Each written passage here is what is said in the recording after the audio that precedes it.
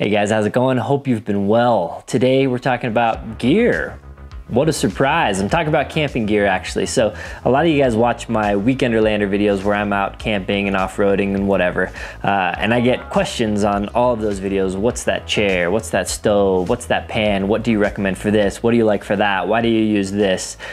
And this video is gonna be answering some of those questions. I can never answer all of them, but this video is gonna be answering the questions typically around kind of most of my camping gear. So it's not gonna be really like the tools like I did in a recent video, or survival gear, bug out gear, EDC gear, none of that, just camping gear in this video. So let's start at the beginning, the gear that I choose to use, and I'm gonna say gear a lot in this video, so get prepared. But the gear that I choose to use is typically stuff that is easy and simple and fast to set up. I like being able to load up my truck for camping fast. When I get to wherever I camp, I want to be able to set it up fast. I want to be able to cook and use whatever I need to use fast, and I want to be able to put it away fast and get home and unload and put it back on the shelf fast. So the main requirement for my gear is quick and easy for the most part. So the stuff that you'll see here, that I'm gonna show you some stuff, and if you wanna just skip ahead, I'll link to a bunch of great options down in the video description below. But the stuff I use is typically geared towards fast setup and fast takedown and easy and fast to use. So that is that. There's higher quality stuff, there's more complex stuff, there's some stuff that can handle a variety of more tasks or whatever, but for me, I kind of like to keep it simple and quick. So if you're anything like me and you don't love to spend 30 minutes setting up camp when you get there, then the gear that I use is probably up your alley. On the other end of the spectrum, if you get some peace and you really like the process of setting up and you like to set up a tent for 10 minutes or whatever, then the gear that I'm gonna be talking about might not be for you. So, yeah. So let's start with chairs. Chairs, the chair I'm sitting in right now, this is my favorite chair right now. So this is a front runner chair. It's, I don't know exactly the price, 50 to 70 or something in there. It's kind of, honestly, middle of the range for chair prices. There's a lot of chairs that are like $200, which is crazy to me. And even a $70 chair is pretty expensive, but these are robust and burly, and they're gonna take care of you for a long time. They're not the lightest chair in the world, but they are the quickest to set up in my opinion, and they do fold down nice and compact. But the reason I like them so much is just that they're nice to sit in. I like having armrests, they're comfortable, they're at a nice height so you're not like sitting on the ground. But I'll show another option here in a second that I also like. But the front runner, I like it a lot because it's so easy to set up. Let's see if we can see here. So you set it on the ground, it's a little bit out of frame, but you'll get the picture. You fold this up, you bring it up, and then it's set up. Just like that. Takedown is just as easy, and then it's ready to go. So this sticks with my kind of fundamental element of fast and simple to set up and use, but also robust. These chairs are gonna last you for a long time. Another chair that I like but isn't nearly as stable is this chair. This is a Helinox. This is an actual Helinox in multicam, of course. And these chairs are super light, and they are very compact, but you can see by the base, they're not super stable, and they are a little lower. However, they are pretty comfortable, so if you're looking for that lower to the ground kind of thing, or you don't have much space, or you don't have much capacity for extra weight, this is a good option. These are pretty expensive as well, and while I always do like to support kind of the main originator of a product, which I believe Helinox probably was the original designer of these, there are a lot of rip-offs as well. Like this is a Moon lens. So again, while I do prefer supporting kind of the originator of a product, you can get much cheaper options. For instance, if you want a bunch and you just want to keep them in your vehicles or whatever, this is essentially how small this chair packs down to, and it's very light, a couple of pounds, I'm guessing maybe 2 pounds, I'm not sure, but a little bit harder to set up, but a quick, easy option. Having said that, the chairs you pick up at your grocery store or Walmart or whatever that are like $7, if that's what's in your budget, those will suit you just fine. However, they're not quite as comfortable. They might not be as compact and whatever. But you know, whatever's in your budget, you can use. But these are kind of my two go-to chairs. And then one thing I always recommend is a knife. I mean, I have a knife in my EDC obviously, but I like bringing a fixed blade knife camping. The Benchmade Bushcrafter is one that I just love to use. It's one that I used in my last video that a lot of people ask questions about. And then a good headlamp. Headlamps vary wildly in prices. This is a very cheap option from a good company, Streamlight. I think this is like 20 bucks or something. Typically, you're gonna get what you pay for in a headlamp for the most part, as far as ruggedness and reliability down the road. So I would probably stick to a name brand headlamp. I like the ones from BioLite a lot. I like the ones from Olight a lot. And then the Streamlight option is just very cheap, lightweight option. So a headlamp comes in very valuable when you're setting up camp, when you're closing your tent, opening it, looking for stuff, cooking, whatever. I always use headlamps when I camp. There's rarely a time where I'll go camping and I won't have a headlamp on my head.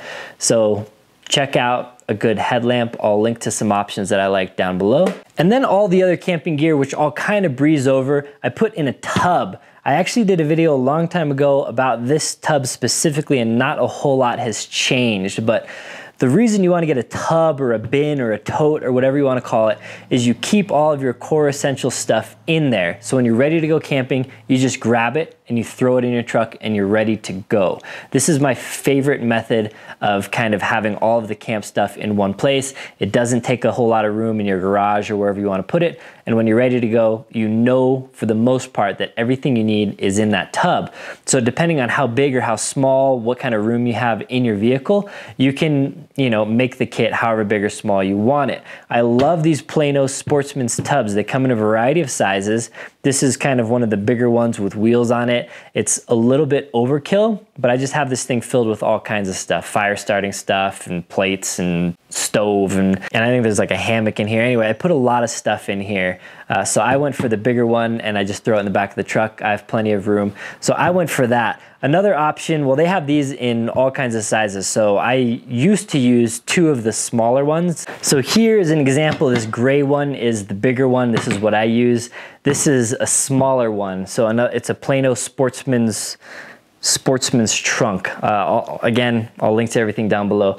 But if you want a smaller one, if you only have room for a smaller one, or if like two of these smaller ones, they stack on each other really nice, makes sense to you, you can obviously split up your kit. Maybe you have like your cooking gear and then your fishing gear or something. Tubs, I love to keep stuff organized in these kind of things. Another nice one that is also very rugged and durable is this one. This is the Front Runner. I don't even know what it's called. Front Runner, Wolf Pack, or Cub Pack, I think. I think they have a couple different sizes, and they have a higher lid. These things stack really nice, and they're very rugged and robust. You want a good tub, especially if you're in like different kind of weather, because when it gets cold, a lot of the cheaper plastic tubs will just break really easy if you set them on the ground too hard, you kick them or something falls on them. So both the Front Runner and the Plano Sportsman's trunk have served me really well. A lot of people like the Action Packers. I don't really like the shape of them. The shape kind of isn't as efficient, I think, in my mind, as these ones. These have more kind of the ratio of interior volume to exterior volume is pretty good versus some other tubs out there. So those are just kind of my choice. And then a pot that you'll see me using a lot is this little guy. It's a little aluminum GSI pan, skillet, whatever you want to call it. And it's simply because it folds down so small. So it's very lightweight. It's not the highest quality thing. It's also not the most expensive thing, but I like how light it is and how small it is. Now, this isn't a pan that I'm using every day to cook in my kitchen or anything like that. This I use once in a while when I go camping. So if you don't camp that much and you want to save some money, by all means, just grab one of the skillets that you use normally in your house and bring that camping, as long as it can handle whatever you're gonna cook on it. Like some of these can handle like straight up on a campfire, while others can more handle, you know, the propane kind of cooking that I do for the most part. So this is a great option, but again, if you're on a tight budget, if you just don't camp that much, just grab whatever you use in your kitchen and use that. You can also use cast iron, this is the Lodge cast iron. They're very heavy, but people love to cook on cast iron. You can just throw it right on the fire. Very robust, you know, you can keep these things and hand them down to your children if you want. Also, carbon steel is much like cast iron in that it's pretty much unbreakable, and you have to season it and all that stuff, but another good option. And then sometimes I will bring like a bigger, deeper one with me if I'm making like a stir fry or something that is just has more volume than kind of these smaller pans will take up. So, I mean, again, use whatever you want. I'm not gonna get into like, oh, non-stick and Teflon and blah, blah, blah, blah, blah. Use whatever you want, honestly, as long as it can handle whatever you're gonna cook on it. So again, not all pans can handle just being thrown right on a campfire. And then utensils and stuff. I've talked about this in the past, but I like these long-handled sporks and spoons and stuff, especially because they come in very handy when you're eating Mountain House out of a bag. Now, I don't do that much when I'm camping with Ashley, but a lot of times when I'm just camping by myself or with the boys or whatever, and I don't feel like cooking, I'll just make a Mountain House because I like them and they're super easy and there's basically no cleanup. You cook it in the bag, you eat it out of the bag, and then you obviously throw the bag away. Don't leave the bag out there. So pack it up and throw it away back when you get home. And these longer ones are a great option for that. But again, if you just want to grab some silverware that you use in your normal kitchen and toss it into your camping kit, by all means, do that. I do have some camping specific pots and pans and bowls and whatever. These are some from GSI, like enamelware, I think, which are, you know, just classic. This is what your grandpa used when he took you out camping probably as well. I sometimes do, I'm sometimes lazy and use paper plates or paper bowls and stuff like that. I try for the most part, just because, you know, I kind of care about the environment a little bit to not use like paper and plastic products that much. But a lot of times when you're out camping, it makes sense and it's so easy. So sometimes I'll use paper plates and I don't really ever use paper bowls, but you could use paper bowls as well. So that's just another option if you just want to keep it stupid simple, very easy cleanup. For instance, if you're camping for multiple days and you don't have a very great way to kind of clean all your pots and pans, then paper products is a great option. If you are cleaning your pots and pans, this is one of my favorite things right here. I don't know who makes this. It might be GSI again, but it's a little scraper that kind of has a hard plastic side and then a rubber side over here, and that's just great for cleaning up your pots and pans primarily, but you can use it for your bowls and stuff.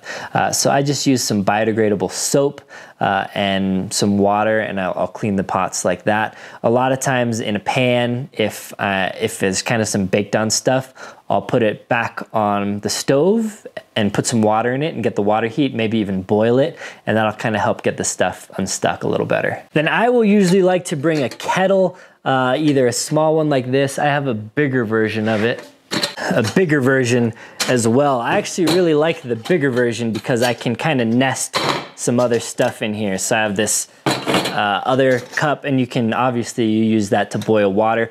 Boiling a water in a kettle is typically the fastest way, or something with a lid. So a kettle natively will come with a lid, but a lid will help your stuff boil a little faster. And in the kettle, I just put a couple of these stacking kind of cups in there. That way I have kind of my drinkware ready to go. And a lot of times I'll just toss like individual packaged hot chocolate or apple cider or whatever I'm in the mood for, depending on the season, I guess, in here as well. If you're a coffee person, obviously you can pre-grind your coffee or grind it when you're out there, do a pour over, whatever you want to do for coffee. Or if you're just really lazy, you just get the single serve Starbucks or whatever you want. But a kettle is great. Obviously, if you don't want to bring more stuff, you can boil water in pretty much anything. And then one other thing I get asked a lot about is defense against predators. Now I live in Colorado. There's a lot of predators, mountain lions, and maybe there's wolves. I don't know, there's coyotes and there's bears, but not grizzly bears. We got black bears here. So I'm not too worried about that kind of stuff. I've camped a lot and I've backpacked a fair bit as well. And I've never had any issues myself, though I'm not gonna get into it. There's things that you could do, bear bags, stuff like that, that I usually did backpacking Typically when I'm car camping, I don't do that as much for one reason or another, but I do always have a gun on me at all times, camping or not, just because that's what I do. But I do bring bear spray camping as well. Bears in the lower 48, for the most part, I mean, you get up into Montana and stuff and you might have some grizzlies, but for the most part, bears are gonna leave you alone. And for the most part, mountain lions are gonna leave you alone as well, as long as you're not like messing with their babies or invading their territory and stuff like that. Having said that, I do always have bear spray close at hand, and I'll usually bring it up into the tent with us at night or something, just in case, because I don't want to shoot a bear or any predator for that matter, unless it's a human trying to do me harm. But bear spray, good option to have. Also, fire extinguishers. I keep a fire extinguisher in my vehicle, but I also have one of these little fire extinguishers close at hand all the time as well. And then I have all kinds of lighting, but I'm not really gonna get into it. So stoves, again, this is a very simple, easy stove for me. This is a stove, it's actually a dual fuel stove. It can use butane or propane. The beauty of the butane is it comes in here. I don't usually store it in here because it can kind of come, you know, shake around and hit and kind of release some butane. So I usually take this out, but it's a very compact system. And butane is very fast because you put it in here, you clamp that down. This has a little igniter, so it's ready to go. Doesn't take up much space and works really well. Propane works better than butane for the most part, but it is more, there's a little more setup. There's usually a connector and you gotta screw the propane in, and then you got this propane can kind of hanging out, and the stoves are a little bit bigger. So for the most part, if I'm not going crazy high elevation and it's not like below freezing, I'll use butane. But if it is gonna be a little colder or I'm gonna be a little higher elevation, then I'll use propane, or I'll use something like a jet boil, which is a mixture like an isobutane propane mixture. And that works the best at highest altitude and coldest temperature. But for the most part, I'll keep it simple with a butane stove. I can link this one, it's from Gas One, I think. But as is the case with all my gear, I kind of have a lot of different kind of stoves. This is another one that I use occasionally. This is a Coleman. It's all greasy on the bottom. I think I got grease all over me, great. But this one has kind of a grill built into it. It's a 2-burner. And honestly, another not bad option is just your 2-burner Coleman. You get this one at Walmart. I've had it forever. It's cheap, works well. It's just not the lightest and most compact option out there. And then one thing I will recommend, honestly, is in your camping bin, put some backpacking food. So I have some Spam, actually, some bars, a couple bags of Mountain House. This is actually not, this is Backpacker's Pantry, but I have some Mountain House in here as well. I keep food at all times that's shelf stable, that's gonna last forever, and I don't have to worry about it in here, even if it's not what I'm planning on eating. This is just stuff I keep in here all the time and I'm not planning on eating. The reason is I've gone out where I've forgot the food, you know, I've left it in the freezer or whatever. I've forgot food when I went camping and had to dig into this stuff. Or maybe your refrigerator breaks and your food goes bad, or maybe you're on a longer trip, or maybe you just didn't plan to have as many mouths to feed or whatever. It's great just to have some kind of shelf-stable food that you keep in your bin. And then really the last thing I'm gonna get into right here is this really kind of funny thing. This is like a shower organizer kind of thing that I actually just kind of restock here and there. But in here I keep, like I said earlier, I don't love to use them all the time, but paper plates, napkins, I keep bags in here, some Ziploc bags. I keep a bunch of extra utensils, batteries, more utensils, a lighter.